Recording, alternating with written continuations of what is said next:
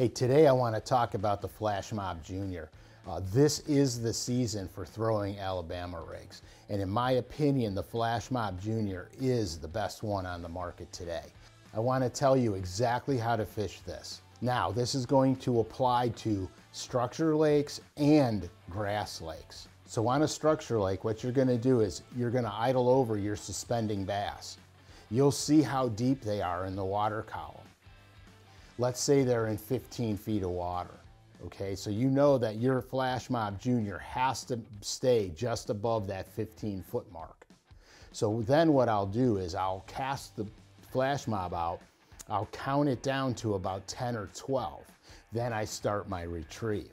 Now, on a grass lake, it's the same exact thing, only now what we're gonna do is we're gonna count it down to where the deepest grass grows. So if the deepest grass is growing in 10 feet, we're gonna give it an 8 count.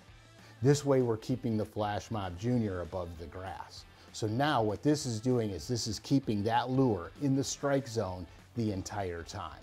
So let's talk about that retrieve. Cast it out, I count it down. I count it down to whatever my depth range is, and now I'm going to slowly reel the lure in.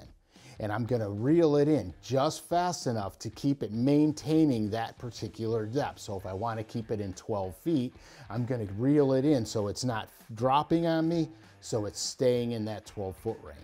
Conversely, if I'm fishing the grass, I'm gonna cast it out, count it down to the deepest grass, just above the grass, and I'll reel it in. Now with the grass, it's easy because what happens now is you know you're getting too deep if you start ticking too much grass. But the key is you want to tick the grass occasionally when you're fishing the grass lake. Okay, now I'm gonna vary that retrieve. I'm gonna slow it down, speed it up a little bit, shake the rod tip. I'm gonna make it do things. Once I start getting bit, the key is to remember what you did when you got the bite and just duplicate it. It's that easy.